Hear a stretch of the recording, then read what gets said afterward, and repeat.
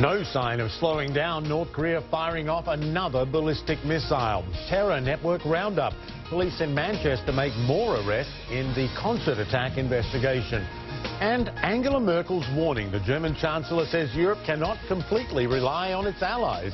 Thanks for your company, everyone. I'm Michael Holmes. Emma is off today. Welcome to CNN State.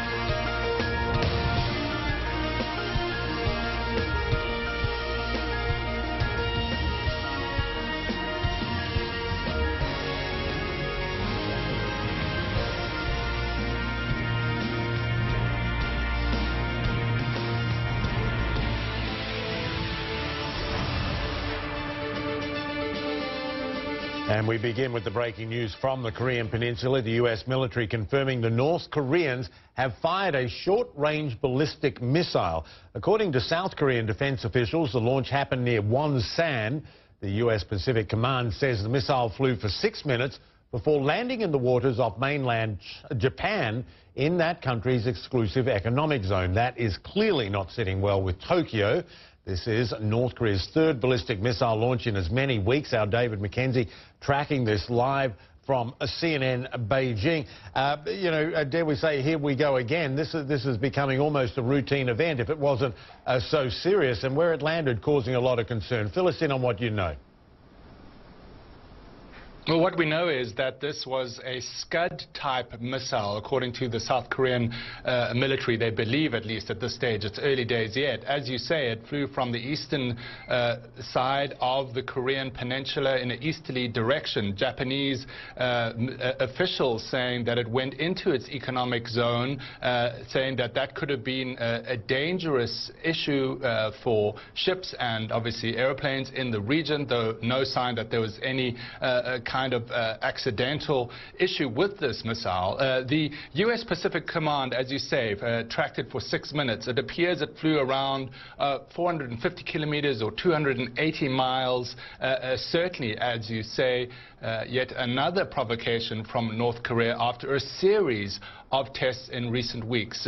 Prime Minister Abe in Japan just moments ago speaking to reporters saying we can never tolerate that North Korea has this continued provocation, ignoring the repeated warning by the international community, and I'm paraphrasing there. So certainly anger from Japan and South Korea and continued tests despite the calls of concern from the international community. Michael? Yeah, and David, you mentioned Mr. Abe's statement, and one other line from that: in order to deter North Korea, we will take concrete action together with the United States, which sounds all rather ominous. And this is really the point, isn't it, David? And you've covered this so many times now.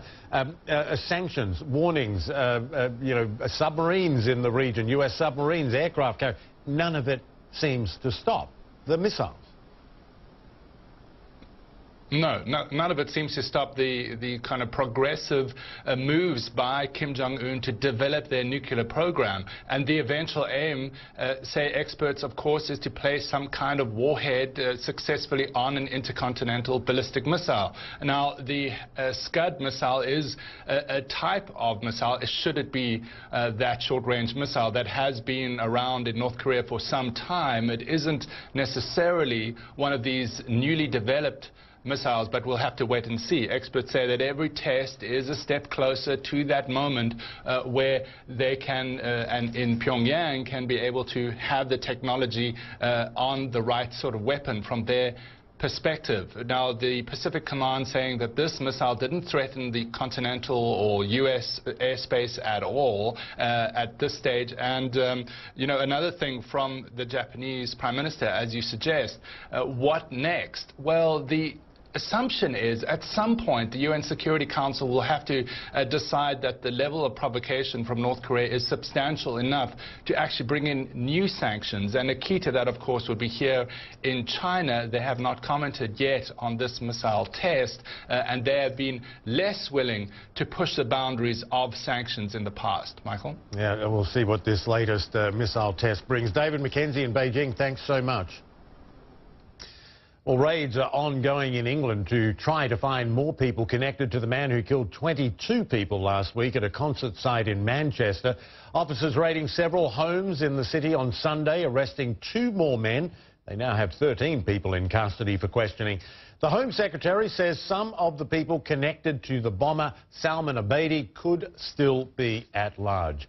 Senior international correspondent Atika Schubert joins us now live from Manchester late in the evening there. Atika, a lot happening, it seems, every day. More arrests and going on, and the investigation continues. There could be more people out there. Fill us in.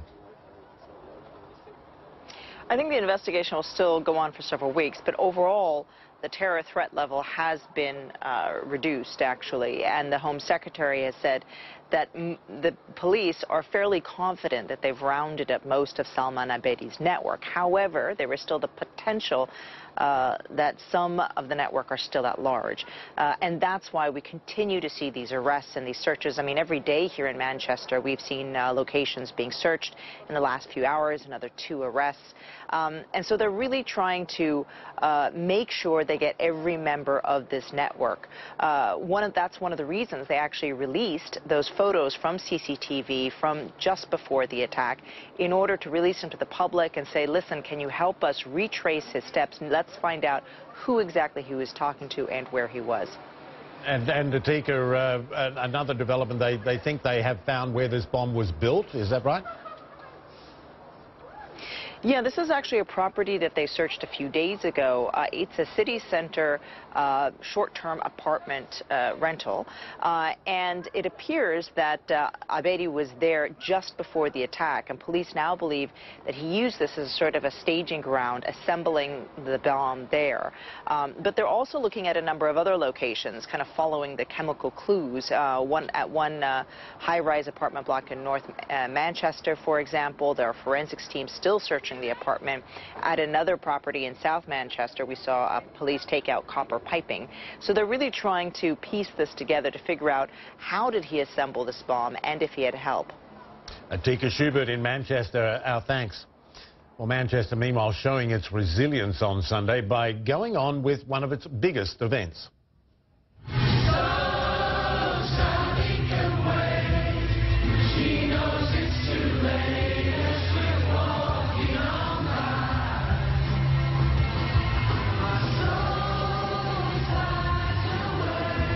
A band playing the Oasis anthem, Don't Look Back in Anger, and runners singing along before taking off in the Great Manchester Run. People sang that song a few days ago as well, you may remember, after a moment of silence for the victims. More than 35,000 people raced on Sunday, many of them wearing yellow and sporting bees in a show of solidarity. Bees an important symbol for Manchester. And now to a sobering message from the German Chancellor Angela Merkel, who says Europe can no longer completely rely on its long-standing allies. Those comments coming just days after the meetings, of course, of NATO and G7 nations, which were attended by the US President Donald Trump. European leaders and Mr. Trump failed to agree on many things, including climate change.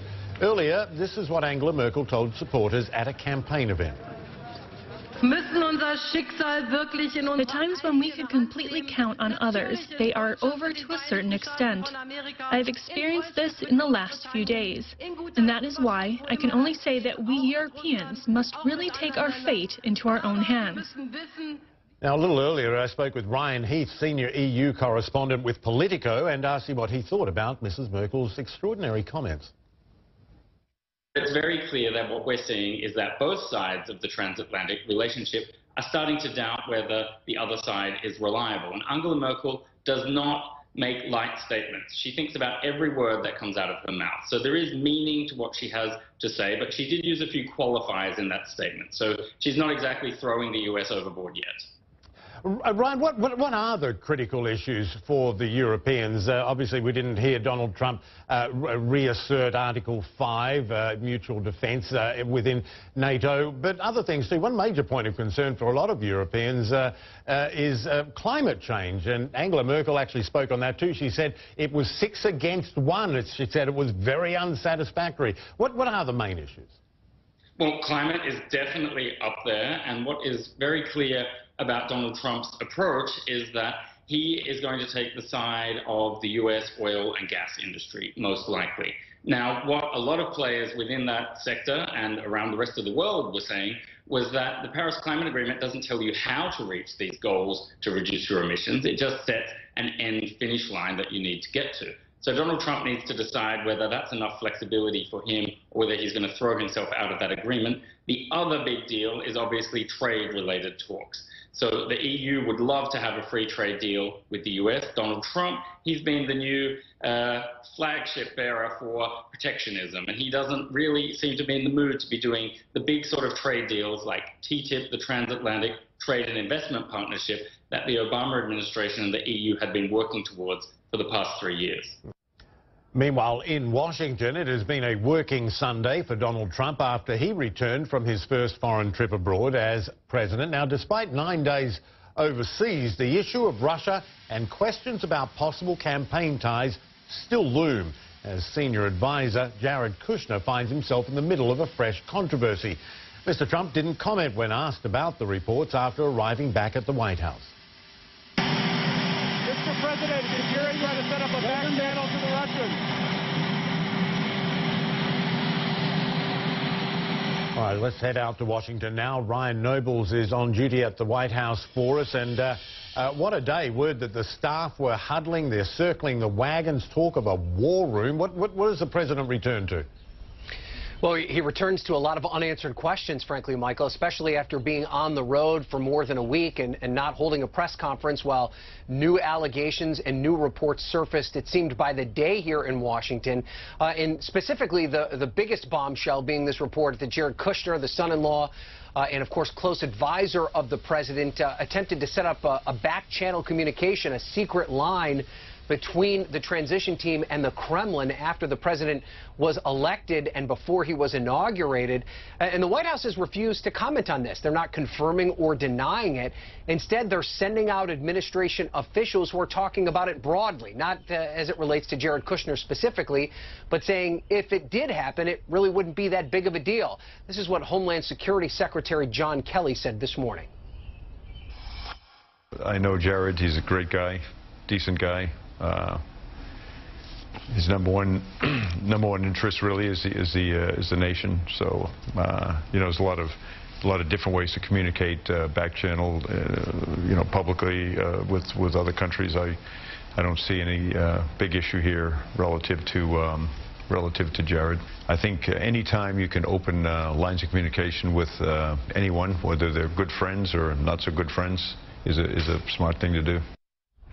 Of course, John Kelly is talking about this in somewhat of a hypothetical situation, Michael, and that doesn't lend itself to this specific issue, one that included a report that there was a suggestion that this line would have been set up inside a diplomatic facility in the United States that was run by the Russians. So there are a lot of different tentacles about this issue that the White House has yet to weigh in on, and why many here in Washington still have a lot of questions. Yeah, they certainly are. Ryan, thanks so much. Ryan Nobles there at the White House. And we're going to talk a little more about the reports involving Jared Kushner with a retired CIA chief of Russia operations coming up in about 15 minutes. Do stick around for that. All right, the US could soon ban passengers from bringing their laptops on all international flights entering or leaving the US. That is new. Right now, laptops are banned in cabins on some US-bound flights on 7 foreign airlines. On Sunday, US Homeland Security Secretary John Kelly explained why he is considering this new move.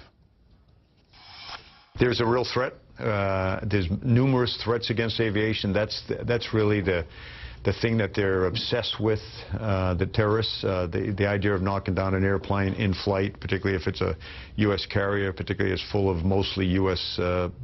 folks, people. It's real. Kelly told CNN on Friday he would make a decision on a broader laptop ban when the time is right.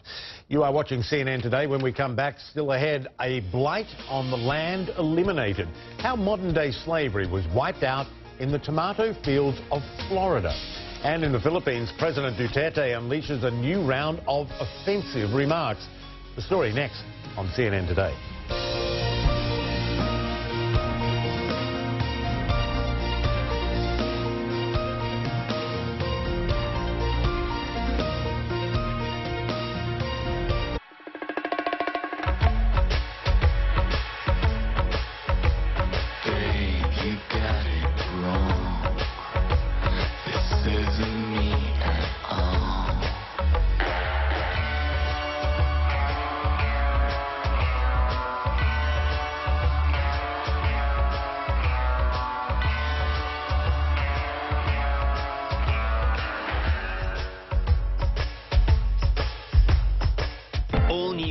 African Voices.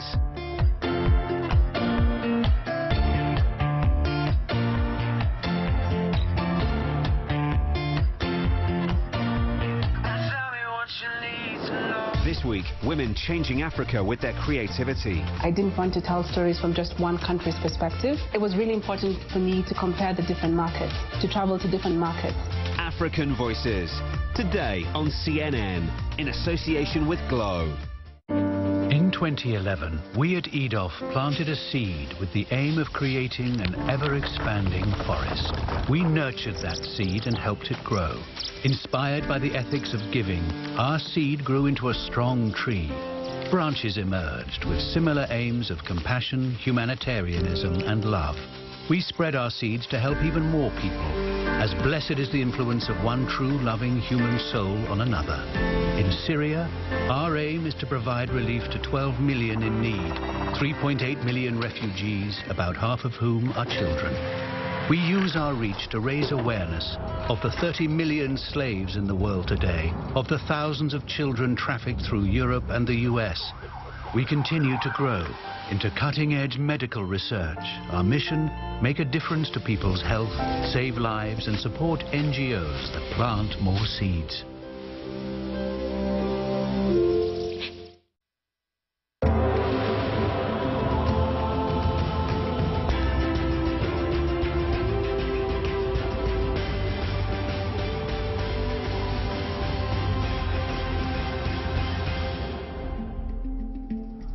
Welcome back as we turn to the CNN Freedom Project and a story of forced labor in Florida.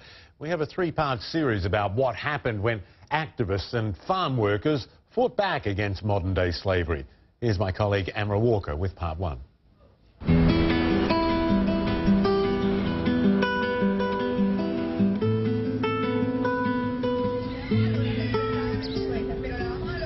Immokalee, Florida. Hot, humid, and home to thousands of migrant workers who board buses early every morning, bound for tomato farms scattered throughout the region. Immokalee is the epicenter of tomato production in the United States. Florida produces 90% of the country's winter tomatoes. It also used to be ground zero for modern-day slavery in agriculture. We found out that workers were being held by armed guards, prevented from leaving, pistol whipped, some sexually assaulted. Laura Germino is one of the founders of the Coalition of Immokalee Workers, or CIW, a grassroots nonprofit that began in 1993 to improve wages and working conditions of migrant farm workers. Initially, it was not an anti-slavery organization or anti-human trafficking organization, but in the course of our outreach, we began to come across situations where workers were being held against their will. Since then, the CIW's anti-slavery program has uncovered and helped the U.S. government prosecute several horrific cases of forced labor on tomato farms. In one of those cases, just 10 years ago, farm workers were locked inside a truck at night. It was a dozen workers housed in a windowless box truck, forced to be in there at night, sleep in there at night, use the bathroom in there at night. One of them held out his hand and you could see the marks from the chains, which his wrists had been chained with. That case was so shocking, CIW decided to buy a box truck that was the exact make and model as the one used in the case, and turn it into a mobile museum, highlighting other cases of forced labor from the past 20 years. Today, the CIW has a staff of 17 people, nearly all of them former migrant farm workers themselves. And their focus is no longer uncovering cases of slavery, it's preventing it from happening in the first place. Forced labor has been virtually eradicated, and if it were to take root, it would be identified and dealt with really quickly. They do that through an innovative initiative called the Fair Food Program. Participating growers allow CIW staff to come onto their farms and hold mandatory education sessions for all workers. They're given booklets that outline their rights and a hotline to call if they experience violations. The growers also agreed to regular third-party inspections of their farms. A team of auditors speaks confidentially with at least 50% of workers to ensure their rights are being respected. Laura Safer Espinoza is a former Supreme Court justice for the state of New York. She now spends her retirement in Florida, running the Fair Food Standards Council, which oversees the audits. Places that were called ground zero for modern-day slavery by federal prosecutors a few years ago are now cited by national and international human rights experts as the best work environment in U.S. agriculture. And there are real market consequences at the top of the supply chain if violations are found. That's because many of the largest buyers of tomatoes have also joined the program, agreeing to purchase tomatoes only from farms that are part of the agreement. The Fair Food Program started in Florida and now covers 7 states in the eastern part of the U.S. Carlos Hernandez spends the tomato growing season in Florida. In the off-season, he travels to the western U.S., where he says it's much different. Sometimes, when you don't work fast enough, they threaten to fire you. Well, that doesn't happen here. There are better protections here. When we get calls from outside the Fair Food Program, it is heartbreaking. There are roughly 30,000 people currently working on Fair Food Program farms and receiving all the protections and benefits outlined in the agreement. But there's still a long way to go to bringing the rest of the country on board. Amaryl Walker, CNN. Well, coming up on the project, the Freedom Project tomorrow, the story of Alejandrina Carrera. She is a migrant worker on a Florida tomato farm. She arrived in the U.S. from Mexico at 14 years of age. Young, naive, she was easy prey for those wanting to take advantage of her. He told me if we don't do this the easy way, we'll do it the hard way. I was afraid and trembling. He tried to abuse me sexually, but he didn't get to because another worker heard me screaming and came to help me. The next day, the boss fired us both. Find out how one organization is changing the lives of migrant workers in the U.S. by protecting them from forced labor at this time tomorrow, right here on the CNN Freedom Project. The Philippine president says he will not listen to his own country's Supreme Court and Congress when it comes to martial law. Rodrigo Duterte declared 60 days of it last week in the southern Mindanao region, where troops are fighting ISIS-linked militants. But the Philippine Constitution says Congress must approve martial law, and it can only last 60 days. Meanwhile, on Friday, while delivering a pep talk to troops, extraordinary comments, President Duterte warning them against committing human rights violations and then joking that they could commit rape with impunity. Here's how he put it. For this martial law and the consequences of martial law and the ramifications of martial law, I and I alone would be responsible. Trabaho lang po. Nagtarig ko ng tatlo, aminin ko na akin yun. Well, that's not his first time joking about sexual assault. When running for office last year, candidate Duterte made tasteless remarks about the rape and murder of an Australian missionary in his own hometown.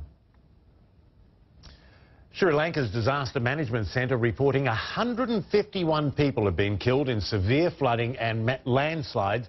India and several aid agencies helping with relief efforts, but Sri Lanka is seeking additional foreign assistance to help more than 100,000 people now living in shelters.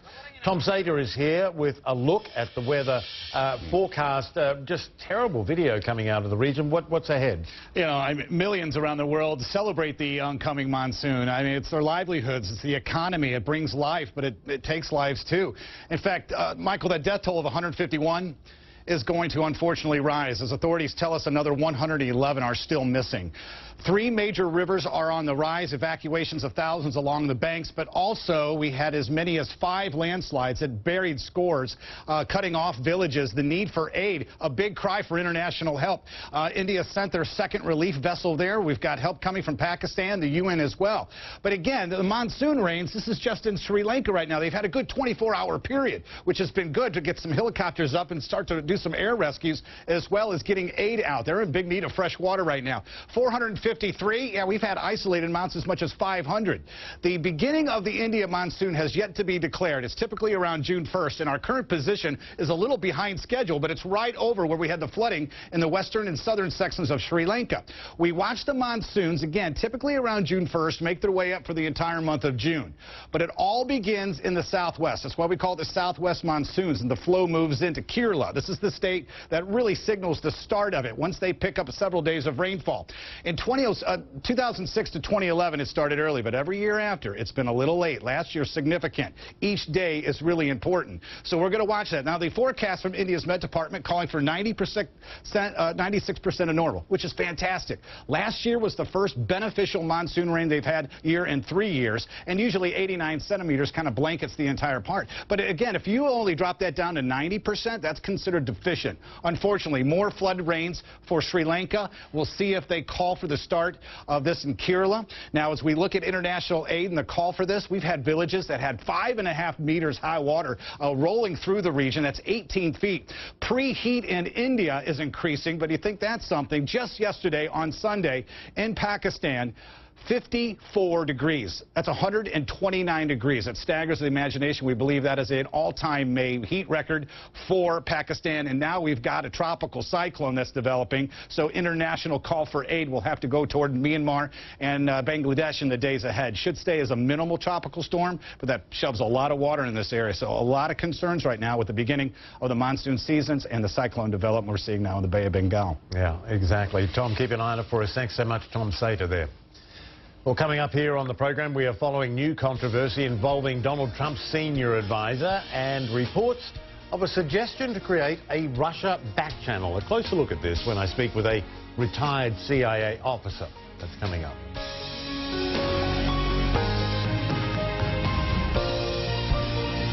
Indonesia, a culture in transition. Meet the people, trying to keep traditions. We need to educate the people, the children, because the batik is our culture. While creating a new modern identity. Our mission is to draw global attention to the cuisine. The Keepers, Wednesday on CNN. Philippe Chatrier-Court is raked and ready for Roland Garros to begin. I love Paris. It's a magical place. The best tennis players in the world are finding their feet on the red clay. Can Novak Djokovic extend his reign over Roland Garros? Or will Rafa Nadal take it back and win his 10th French Open crown? Definitely going to be the player to beat. Join us at Roland Garros for a Grand Slam edition of Open Courts, Saturday on CNN, in association with Longines.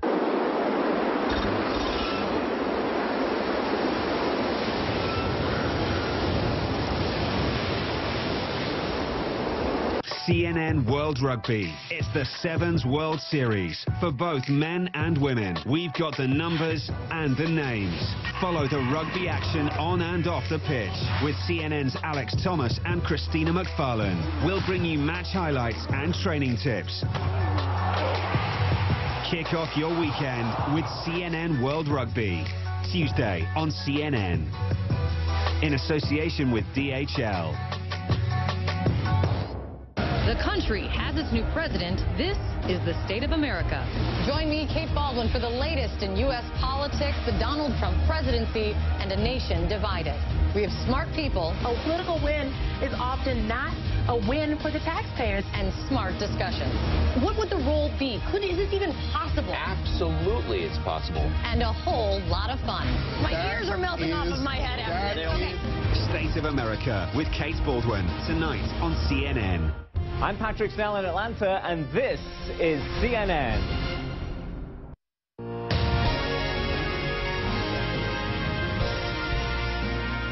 And welcome back to CNN Today, everyone. I'm Michael Holmes. Time to update you on the top stories. Breaking news on North Korea's latest ballistic missile test. The U.S. Pacific Command says it was a short-range missile launched from Wonsan. Japan says it appears to have landed inside its economic zone. The Japanese Prime Minister now saying that concrete action will be taken and that these continued provocations cannot be tolerated. British police have 13 men in custody now after conducting more raids on Sunday in Manchester. They are working to track down people connected to the attacker who killed 22 people last week. The city also on Sunday held its Great Manchester Run. More than 35,000 people taking part in that race. It has been a working day in Washington for U.S. President Donald Trump, who is just back, of course, from a 9-day trip abroad. Mr. Trump facing a new controversy involving son-in-law and senior aide Jared Kushner. Reports say he attempted to establish a back channel with Russia for Trump's team. Well, while we are yet to hear any comment officially from the White House, the U.S. Homeland Security Secretary said, quote, "I don't see a big deal," but not everyone agrees.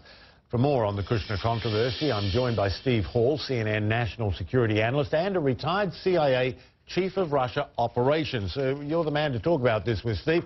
Back-channel communications, these are really for keeping sensitive discussions from the public, not the executive branch as it looks in this case. How does it look to you in the context of Russian interference in the election? You know, this is such a strange story. It's really difficult to try to explain it or make sense of it or get to the bottom of it. To start with, there's a lot of confusion, a lot of terminology that's being thrown around, back channel being one of them. In this particular case, it seems to me there's two options. Either Kushner went in, well, if the story, assuming the story is accurate, if Kushner went in to Ambassador Kislyak here in Washington or when he was in New York, and said, "I want to establish some sort of channel with you," and whether or not it was using Russian technology to do so is also somewhat bizarre and still unclear. But there's really two reasons he could have done that. The first would have been simply, you know, naivete and basically not understanding how the government and how the system works. Kislyak's response should have been, "Mr. Kushner, I appreciate you coming to me, and anything you need to get to Moscow, please just tell me and I will make sure it gets back to them." The second question is or the second option is if it's a back channel type of thing, then who does he want to keep this from? And was he trying to actually, before the president was actually inaugurated, keep it from U.S. intelligence services? In other words, start basically doing government operations with the governments when the new administration had not yet taken over the government, and some sort of hiding of that. Neither of those make a whole lot of sense to me. I really don't understand why he would have done that under either circumstances. So it's just really bizarre. So you know, as the story is presented, he would be going to a Russian facility to have these conversations with Russians in a Russian facility using Russian communication. Why would you do that? There is no rational, reasonable explanation for that at all. And for that reason, I mean, I don't mean to cast doubt on the journalist who wrote the story, but it just doesn't make a lot of sense. First of all, I can tell you for sure the Russians would never allow that. You're not going to have the Russian ambassador and the Russian security services say, "Yeah, this would be fine. We'll have an American sit down in front of a whole bunch of sensitive technical Russian equipment that simply seeing it would reveal some of their capability." So that's simply not going to happen. Again, Ambassador Kislyak's appropriate response should have been something along the lines of, "Mr. Kushner, anytime you'd like to speak to me before the inauguration or afterwards, I'm always here. We can meet in a discreet location, and I will make sure that everything you tell me or want to convey to me gets back." So the whole, going to the embassy doesn't make a lot of sense either. To that point, I mean, there are questions about why the Russian ambassador would report back to head office about such a thing on a communication system that he probably knew was being monitored by the U.S. I mean, is there the specter here, the possibility that this was a false lead by the Russians, a bit of a setup? So no doubt the Russians absolutely know and understand when they are being listened to, and when the attempt to try to listen to them might be more successful or less successful. So if this was over an open telephone line that Kislyak made these comments, then he must have known that indeed they would have been picked up by the American government. But then the question becomes, well, then why would he, if the idea is he's trying to leak something, he's trying to influence something, he's trying to get some piece of maybe false information out there to make somebody look bad or to accomplish some goal, what goal would it be and who is he trying to make look bad? Because recall at the time, the Russians thought was, based on candidate Trump's comments, things are going to be very much better with this president. He's talking about lifting sanctions. He's talking about saying Crimea is not so important, Ukraine not so important, NATO obsolete. So why would he say something like that that would clearly get the Trump administration in trouble early on? It just doesn't make sense. None of it does, really. You look at it from both angles, it doesn't make sense. Do your head in looking at this too closely. But it does seem to have created concern in some areas of the intelligence community. There was the former Director of National Intelligence, James Clapper, on Sunday saying that he was very concerned. Let's play that now and have a chat on the other side. Just from a theoretical standpoint, I will tell you that my dashboard warning light was clearly on, and I think that was the case with all of us in the intelligence community, very concerned about the nature of these approaches to the Russians. So a lot of questions there, I mean, a lot of concerns, but as you point out quite rightly, Steve, a lot of questions about motivation here. One thing is, of course, Kushner isn't just an advisor. He is family, the president's son-in-law. Does that make this even less seemly, if you like? Well, it certainly makes it much more complicated. First of all, I agree with Jim Clapper's comments. He was a very good DNI. And when I served, you know, I liked him a lot because he really understood the Russia piece. So I take him very seriously when he says he's concerned about the Russian side of things. But yeah, Kushner's proximity, you know, being a member of the president's family, makes this that much more complicated. Really, this story is so bizarre. The one thing that really concerns me, if you sort of step back and look at it from a 30,000-foot level contextually, is that it is another data point. And I think this is what Clapper was referring to. It's yet another data point that is associated with the Trump administration, the Trump team, and now even the Trump family. And their ties back to Russia. If any one of these things had happened, you might just write it off and say, well, that's just crazy, or that's bizarre, that can't be right. But these things keep coming up again and again and again, like another piece of data, another, you know, pillar of smoke going up. And it's good that we're investigating this back here, that the FBI and that the special counsel and the Congress is taking a look at this, because there may be something there when you put all these individual data points together. Yeah, just so many contacts and also, in many cases, not being revealed. Got to leave it there, unfortunately. Steve Hall, CNN national security analyst, retired CIA chief of Russia operations. Always good to get your expertise, sir. Thank you. Thank you. All right, we're going to take a short break here on the program. When we come back, Cannes is a wrap. The top winners from the glitzy film fest on the Riviera. That's coming up.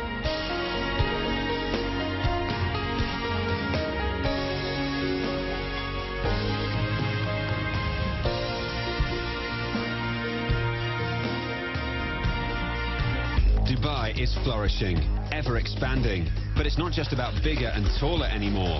See how this city is using new ways to build a smarter, leaner and greener metropolis of the future. Dubai is incredibly comfortable with thinking big, not being limited by a risk matrix, but looking and seeing what's possible. How is ambition driving innovation in one of the harshest climates on Earth? Global Gateway, Vision in the Desert, a CNN special, Friday. Russia, a vibrant country with a wealth of history and culture. And now, cashing in on a wealth of business opportunities. In a CNN special, John Defterios explores how the largest country in the world is positioning itself for global growth. Bold moves, complex relationships. From politics to economics, see what makes this country a major player in our world. Marketplace Russia, Saturday on CNN.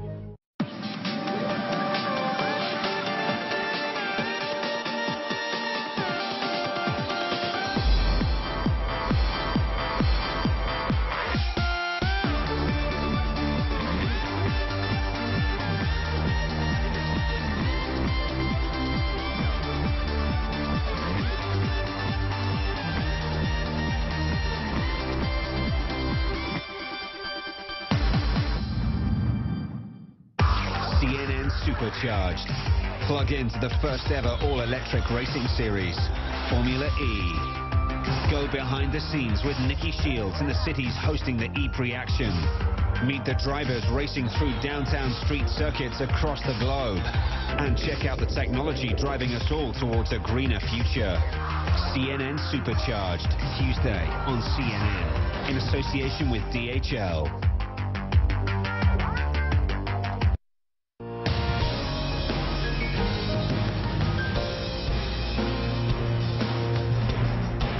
Welcome back, everyone. In Hong Kong, hundreds of pro-democracy demonstrators marched through the streets, calling on Beijing to show greater respect for human rights. The rally coming 1 week before the anniversary of the Tiananmen Square massacre. We still have the responsibility to call for justice. And secondly, Hong Kong now is part of China. Hong Kong people also see we need to change even the political structure of China so as to protect the freedom and the human rights of Hong Kong. A vigil is to be held in Hong Kong next Sunday, June 4, which is exactly 28 years after the crackdown. Well, the jury has returned its verdict at the Cannes Film Festival. The Escuela. A taste of the celebration there when filmmaker Pedro Almodóvar announced the top prize, the Swedish film The Square, taking home the coveted Palme d'Or. Almodóvar said the movie is about, quote, the dictatorship of being politically correct, unquote. Best Actress went to Diane Kruger for In the Fade, a role she played in her native German. And Joaquin Phoenix takes Best Actor honours for his role in You Were Never Really Here. Now you know. Wish I'd been there. Thanks for watching. I'm Michael Holmes. World Sport coming up.